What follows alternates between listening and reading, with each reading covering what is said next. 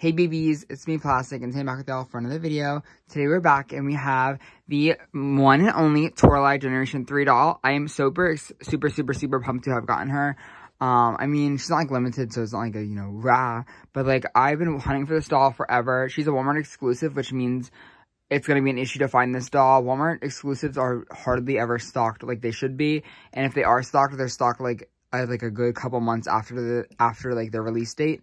So I've been hunting for this doll ever since October 1st, since she first officially came out. I mean, I was on the low hunting for her at other Walmarts because I know a YouTuber found her. I don't know which YouTuber it was, but someone found her early at Walmart and I was like hunting for her for like the longest time, but she never popped up in my actual Walmart. I actually ordered this doll from a independent store, toy store. I forgot what Walmart it was. I'll put the name on the screen if you want to look for her.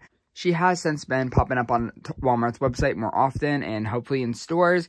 So just search up Generation 3 Toralei and she'll pop up somewhere.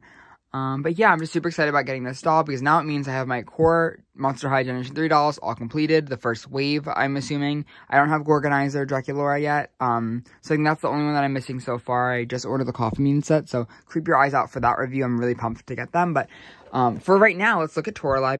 We again do have this kind of blister packaging with the big plastic kind of overlay and the cardboard back. The art, it's like not like the best box, to be honest. I think it's a little bit cheap still, but I'm getting used to it more and more. We do have Toralei and her like name logo kind of on the box on the bottom left. We have Sweet Fangs on the bottom right. And over here we have her accessories, the doll and the Monster High logo in this kind of holographic-y finish. On the left-hand side, we have all of her little icons to kind of, get to know her better. We have this little jacket, a fist, or some claws, her bag, some other more ones. I think this is her, was this her OG heart or her OG symbol? I don't know. I don't think so, but really cute nonetheless. On the back of the box, we get the other BBs from the series. Of the Wave 1, we have the Monster High kind of school. We have a better look at Toralei's art, her and Sweet Fang. And this art makes me so sad because we get, like, this really cool, like, kind of, like, this jacket looks so much cooler than the actual doll, like, released was. I kind of wish this doll also had, like, more layers like this. I feel like I wish, like, if her hair had more, like, like, a little bang thing, I think that would be really cool. She just looks so much prettier in this art. Like, I wish we got these studs as well and the little rips in the jacket. She just looks so much more fun and she looks like more like pretty and mean. I don't know. Here we get to know a little bit more about Toralei and that her monster type is a ferocious werecat. Monster must-haves are her scratch mark choker and perfectly chilled milk box, and her monster pet is Sweet Fangs, which is so cute.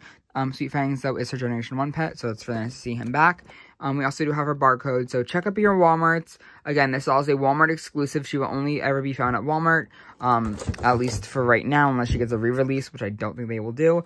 So check your Walmarts, check your Walmart apps, check Brickseed. I think they can probably help you with this, but again, the only way to buy this doll is secondhand or directly from Walmart. They do not sell this at Target, Amazon, so don't even try looking for them in stores because I know a lot of people have been. So again, Walmart exclusive. Let's get out of the box. I'm so excited!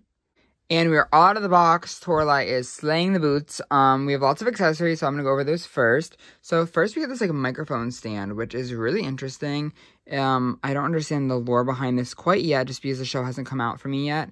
But I am excited to know what it is going to be like. The microphone is removable and has a little point for her to put her finger in.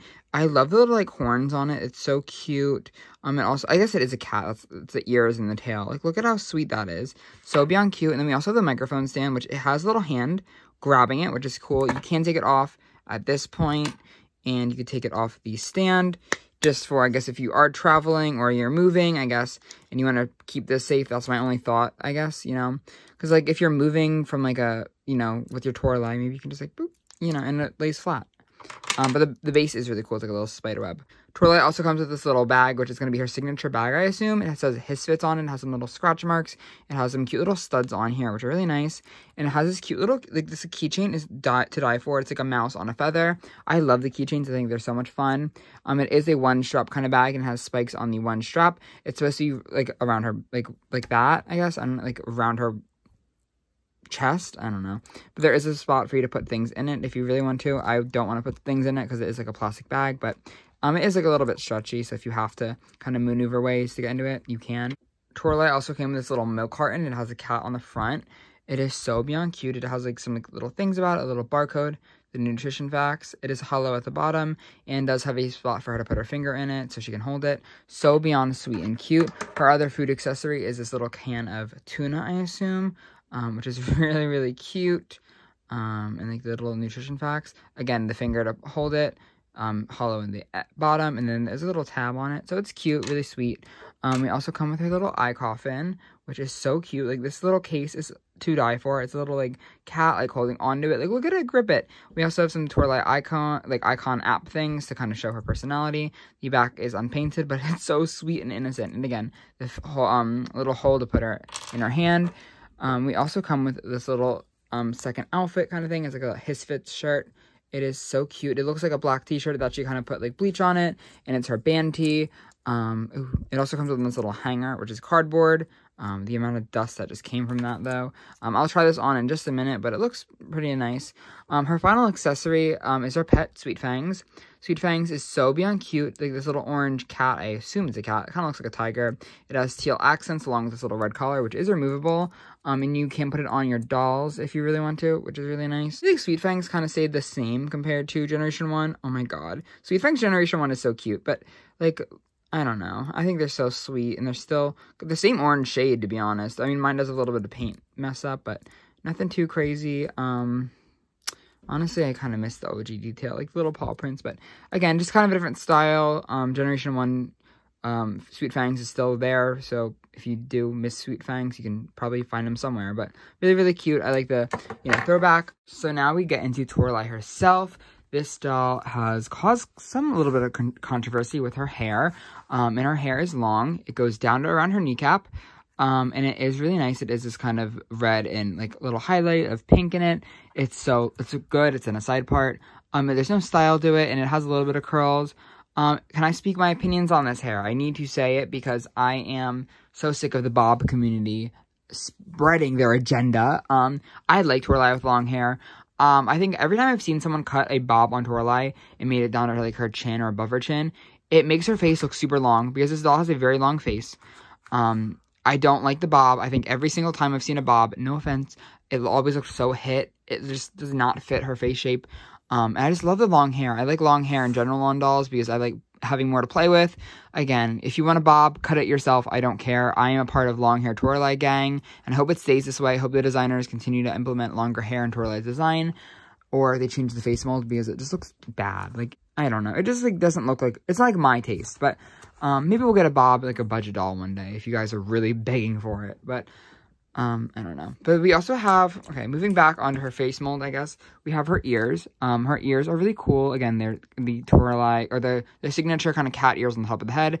These do, though, have tufts of fur within the ear, which are really cool. She does still have that little, like, cutout on her ear on the bottom. But she does have little ear piercings. These two silver studs, mini hoops, and this one little mini red hoop. They're all the same mold. They're really nice. I like the little detail that they add. I kind of wish there was a spike in there, and I wish we had 4 piercings instead of the weird 3 that they all have been coming with. But whatever. Toralei's face is a little bit interesting. I'm not going to say that it's like my favorite thing in the world, but it's also not the worst thing in the world. There's no pixelation on this doll.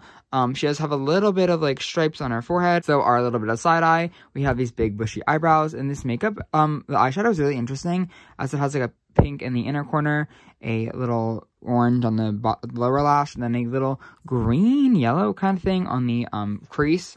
Very interesting. I kind of like it. It's kind of cute. Again, I wish there was a little bit of like a shimmer in there, or like a little bit of a darker color. If the yellow was turned into like a gray or a black or something, just so she had more dimension in her eye. I feel like all of these dolls are so colorful, and I wish there was a little bit more black in her, as she is, I guess. I still think she's the villain, correct? I just wish she had a little bit more of a dramatic eye or something. Then she also has these cute little pink, or these like magenta-y lips. They're not completely red, to be honest, but they're not like pink.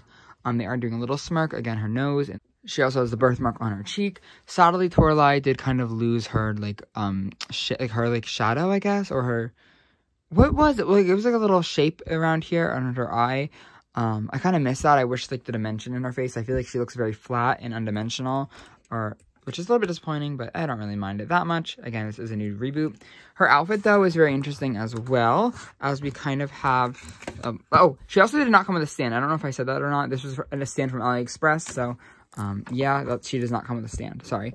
But her outfit is very interesting. So we kind of get this cute little black choker. It has a little like claw mark on it or scratch mark. It's cute. It's simple and I like it. This jacket on Toralei, which is a red pleather kind of thing, and it has a little bit of purple scratch mark accents on it. It's fine. It looks a little bit like thin. I wish they made it a little bit thicker, but it's okay. It has a cute little collar on it. If you can kind of see through my nail, there is a little bit of indents in it. There is a little zipper kind of aspect to it, and it is stitched and hemmed, which is nice from Mattel. Once the jacket, though, is off, we can take a better look at her undershirt, which is this cute little, like, white tank top moment. It has a little bit of kind of orange around the collar, and on the front of it, the print is this cute little cat. It's kind of smiling at us. It does look like it's, like, screen printed on, which isn't anything crazy, but really nice. We also get Toralei's little belt here, which is a silver kind of belt. It has a couple like paw prints on it, or claw prints, some little yarn, and then it is a kind of silvery chain. It is asymmetrical as well. Here's a better look of it off of her body. Really, really fierce. Under that belt, though, we have this skirt, which I'm going to say it right now, it's so long. I don't know why we got rid of mini skirts in this reboot. I feel like the skirt is just a little bit too long. I feel like we could have gotten away with making this a little bit shorter or like this a little bit shorter. I don't know. It just doesn't feel like it fits her that well. And it just like makes her body look very awkward and long. Which isn't a bad thing. It just doesn't like fit her character in my opinion, as she is like the bad girl. But you know, no shade, it's cute. It is a black and it has a kind of pink and more yellowy scratch marks accents on it. Really, really fun. It does have a little spot for her tail to come out, peek out. And this tail, though, is non-removable this time around. I kind of like that you can't take the tail out, so it makes it not hard to, like, lose it, because I've lost so many Werecat tails and stuff over the years, so that's really nice that it won't be going anywhere. We also have Toralei's little marks on her forearm and calf, which is cool. Then we move on to these shoes, which are combat Doc Martin kind of moments. I love the little ball of yarn on the back. These are so fun to play with. I am obsessed with them. And like unboxing her, I was like having so much fun. But the Martins have these little like purple socks, which are very interesting. They're molded on.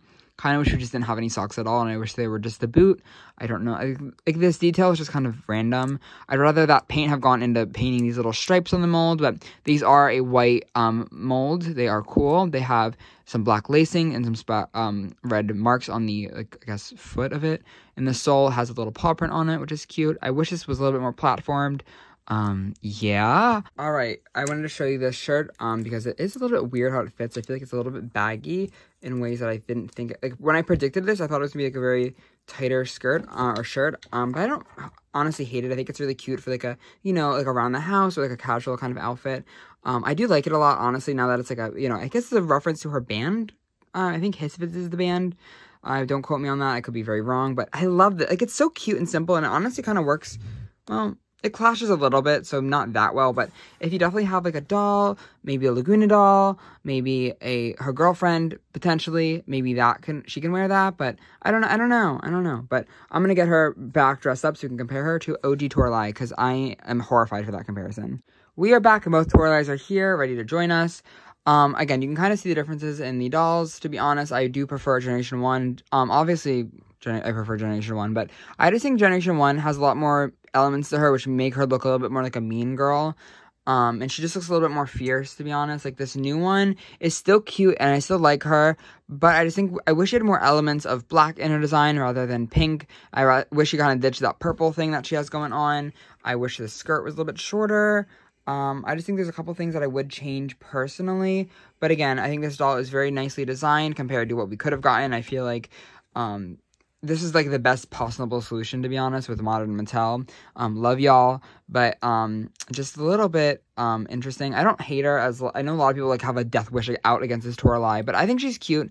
Again, I do wish she had some glove accents, maybe a little bit more darker themes. I wish she wasn't smirking. I feel like we lost a lot of the meanness of Generation 1 with the Generation 3 dolls, which I guess are, you know, a different target audience, but I don't know. Just some food for thought. I'm excited to add her next to her girlfriend. Hey! Generation 3. I love Toraguna. That's one of my favorite ships, one of my headcanons. So it's weird to add it into a review, but, like, look at how cute they look together. Like, aren't they, like, totally dating? Like, do you get the vibe? because I get the vibe. And I do really like this Toralei. I think she's just a more, you know, just a whole different look for her, which is fine. Again, people change and things changes every day, so I'm not really, like, too much in my bag about Toralei having longer hair or a different color palette. Like, again, we will survive, babes, but I don't know. I'm really excited about Generation 3, and I'm excited to see where Toralei's character goes. I'm excited to see what the whole singing thing is about, because we never really got much of her. Like, I mean, her singing in, like, Boo York was awful, so I'm interested if she's gonna have, like, a good band, a bad band, what that team may be. But yeah, let me know your thoughts and opinions in the comments below. What you think about Toralei? Do you like her? Do you want her, or do you not like her? And let me know why. Again, I'm dying to know. But good luck, happy hunting for this doll. I know she's been kind of an issue because Walmart never stocks their exclusives, like, ever. It's so painfully annoying.